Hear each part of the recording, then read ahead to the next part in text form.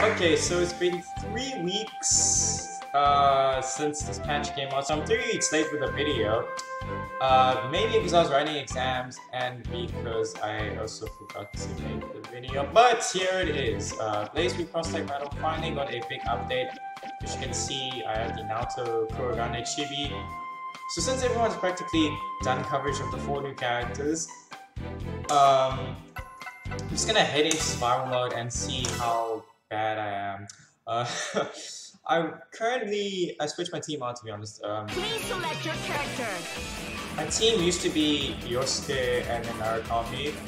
I switched it out now to Naoto and Carmine. The issues there with Carmine, let me demonstrate my issue rather. Naoto Kurogane. Carmine. Oh, I'll demonstrate what I mean. I also kind of stopped using Yosuke in particular. I would never really use Narukami, to be honest. I kind of just kept him there for the sake of being there as an anchor.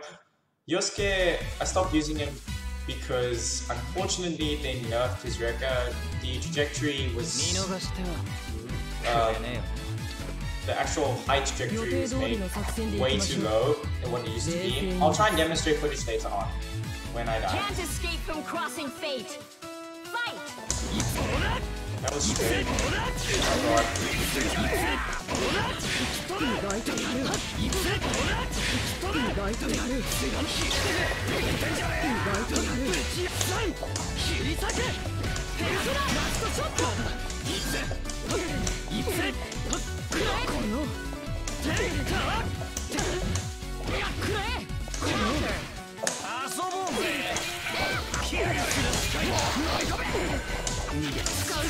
Oh Oh, okay.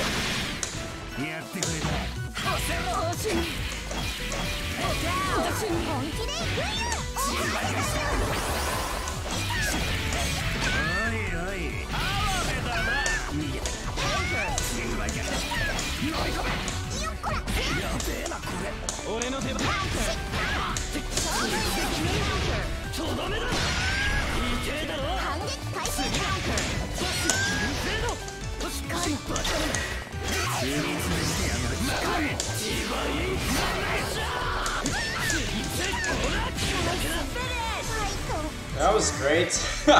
I've only put in about 2 hours into the game after the 1.5 update. I really haven't played this much because I personally prefer Central Friction more in Cross-Tag. That's just me though. So these two do not have a special interaction for some reason. Can't escape from crossing fate. Fight!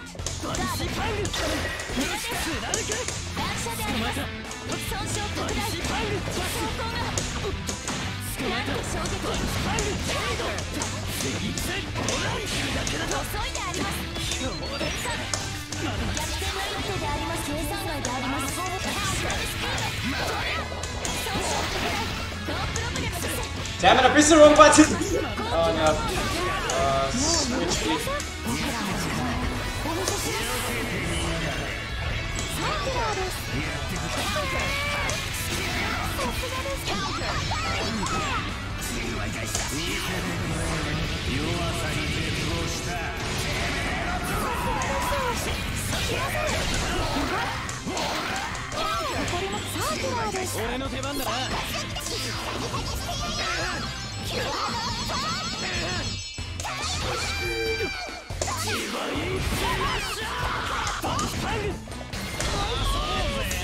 Oh no! Oh, I'm gonna die. Can't escape from crossing fate. Fight!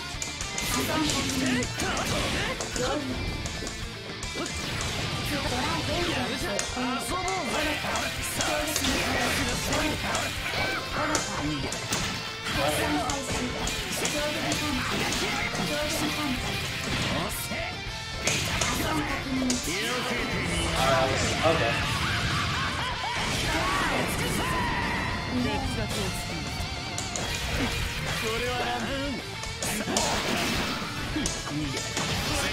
Oh, come on. Can you stop breaking my throw?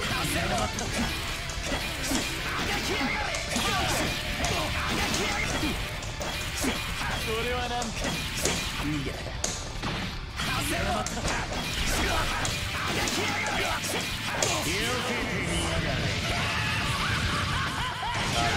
you're gonna give me nope. God. Same stage? Come on.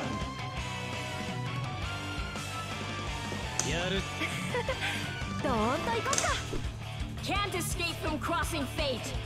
Fight!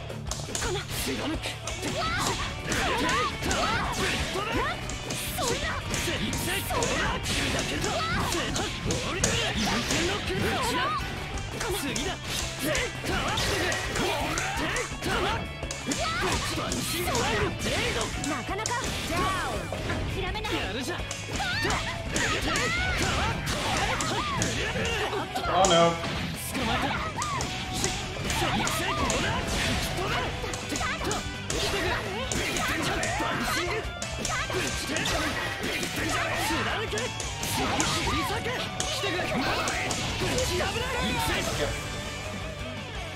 Can't escape from crossing fate.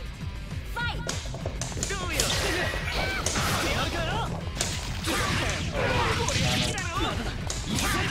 Really? You gotta be kidding me, right? Oh my gosh.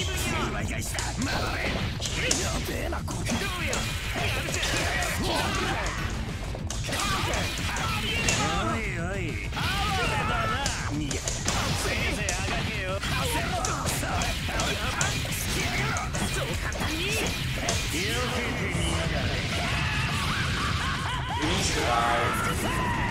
もう迷わない。無駄です。そんな最後の時は終わりました。無駄です。俺の手番だ。やりなさい。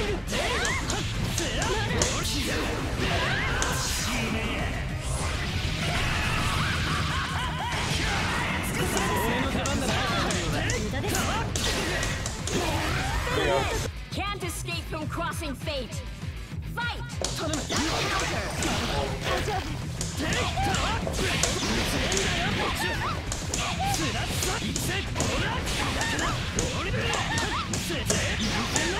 I actually didn't drop that.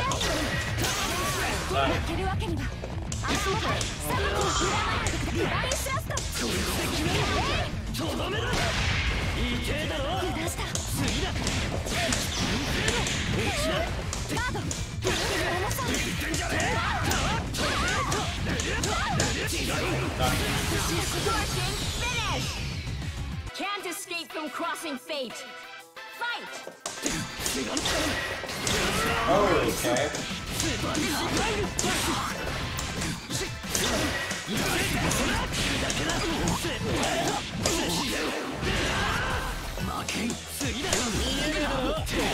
I didn't know I could do that. Oh no, come on, take it. Damn, I can't get marvelous.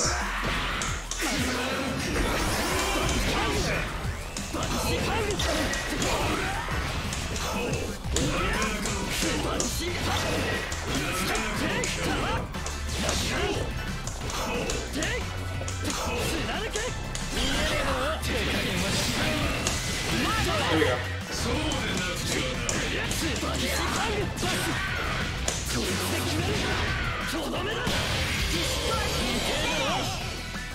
Can't escape from crossing fate. Fight!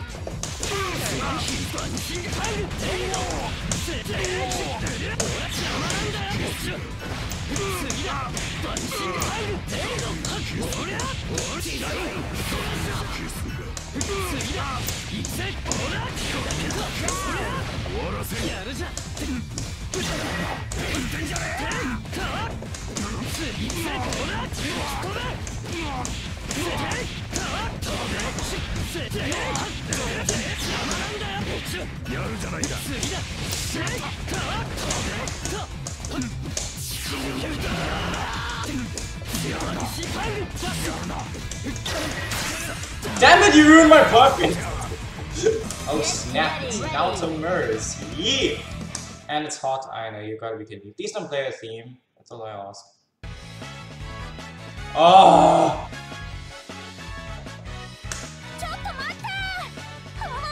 That is an ugly pattern from Naoto, I'm sorry. Also, I'm sorry. Hot Sprite is so much higher quality than the rest of the sprites in the entire game. Don't drop? Okay, I dropped.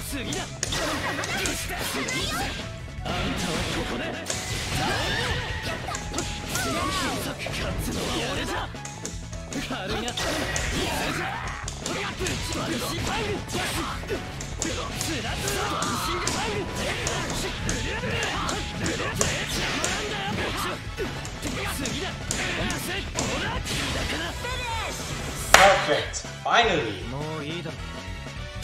I think it's, yeah, it should be a perfect. See? Yeah, it definitely is. Thank you! Same stage. Also, Yang's sprite is also really high quality in comparison to the rest of the sprites. The Ruby and Arcane Art sprites are really well done. And then you have the BlazBlue and Persona and also Undernight sprites. Just horrible.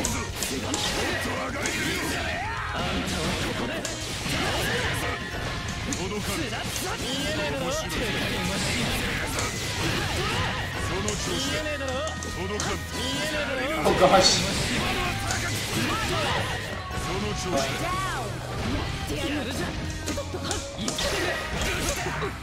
Whoa! No! Come on! You ruined my perfect. Leave me alone.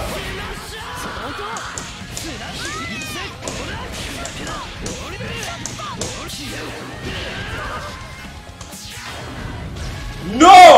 Oh. Oh no, I dropped that.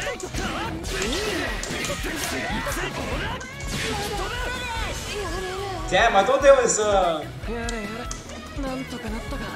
was an astral. I was so worried.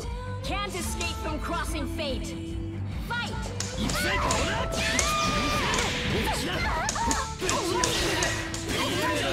Nope.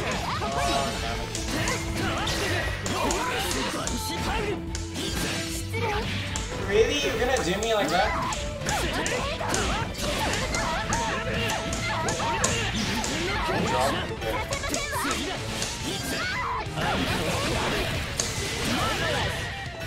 Nope.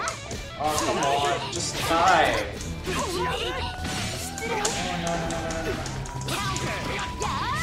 Whoa, okay. Swap.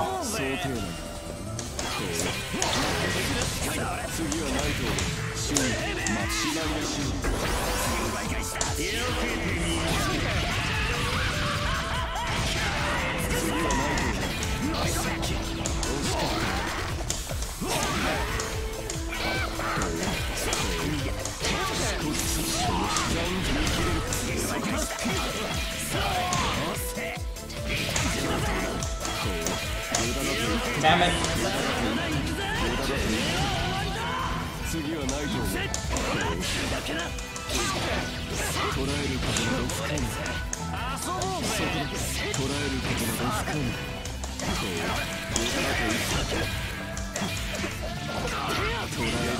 Oh my god, this dude's annoying. Oh, no, no, no, no, no! Ha! Got it! Dang it. Okay, great. Oh shoot, call mine. Dang it. Oh, come on, make him use the assist. Jeez, just die.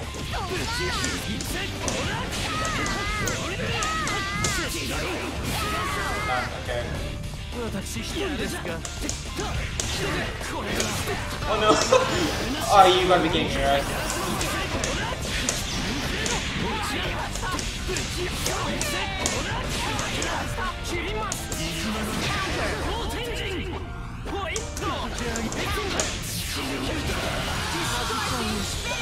Yeesh, okay.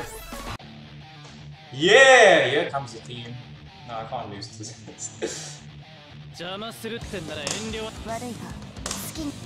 Can't escape from crossing fate. Fight!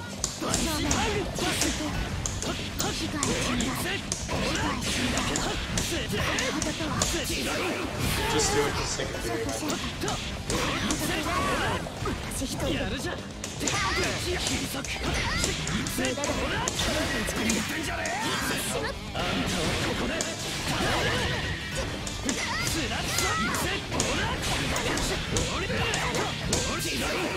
Alright, that was easy.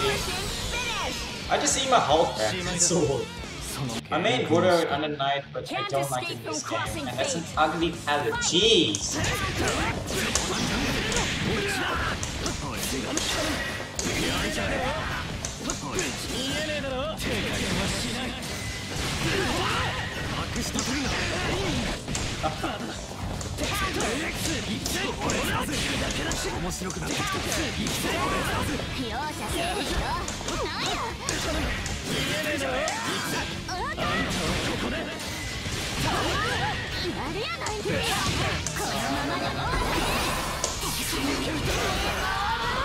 Counter!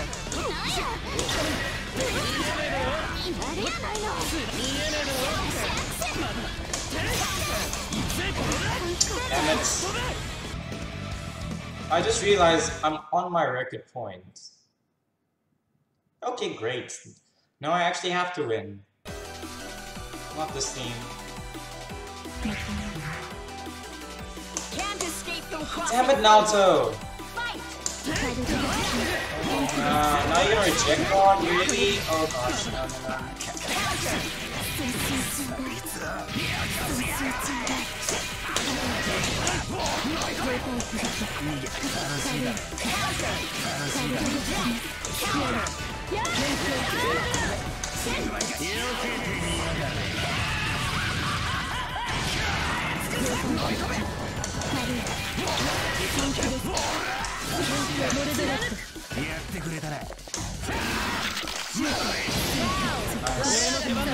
Oh no, not you!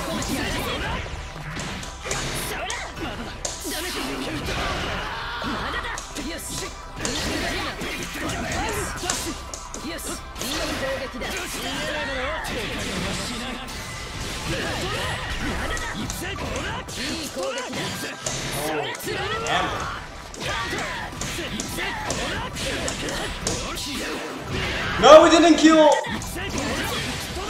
Oh, okay, great. Can't escape from My crossing health fate. sucks right now.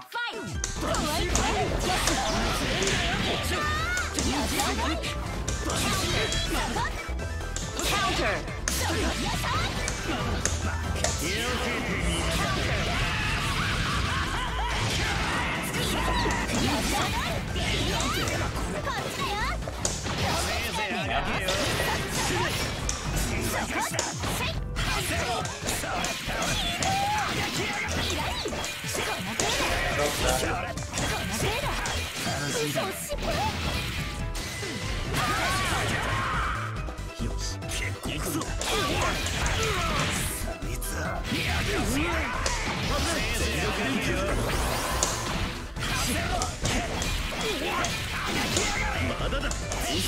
Oh.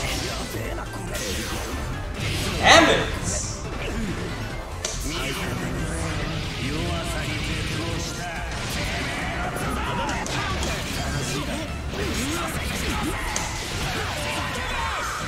Okay, great.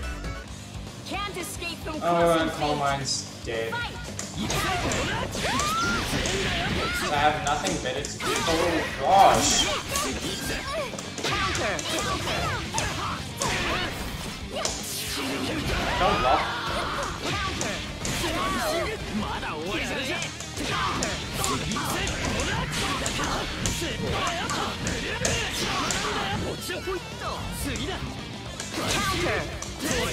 Oh. Ow.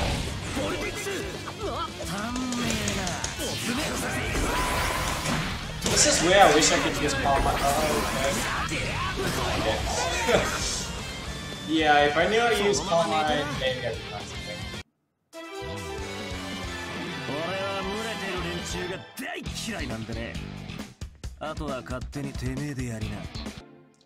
So I guess that's gonna be it for BlazBlue Cross Tag Battle. I just wanted to demonstrate Naoto specifically because he is my favorite character in Cross Tag at the moment. I don't really know who else is my favorite. I mean, because I made Naoto in CF, so I wanted to show him off a little bit in Cross Tag. I know I'm a little late to the video, so I do apologize about that. Also, if you guys like the new overlay with the arcade stick in the bottom left corner, it should be, I believe. Let me know, because then I'll try and film it like this. I'm currently using OBS for this at the moment. I'm filming with OBS, but I'm having issues with it in Tekken. I do plan to make more Tekken and Soul Calibur videos and that sort of stuff, but I wanted to try a new overlay today with this, and I just wanted to do my BlazBlue video. So if you guys want me to continue with this sort of overlay, let me know. I'll try and work on something for other games like Tekken and maybe Soul Calibur. Because Tekken I'm struggling with this overlay because I usually use Shadowplay. But yeah, thank you guys so much for watching the video. If you want me to do more BlazBlue videos, or if you want me to do something with like Teddy, Seth, and Heart, I'm more than willing to. Just let me know in the comments below. I thought I would just do this video for fun, because honestly, as much as I don't play this game, I still find it fun. I prefer CF, but I really wanted to do this. So thank you guys so much for watching. If you enjoyed the video, give it a thumbs up, and don't forget to share and subscribe. And I'll see you guys in the next video. Peace.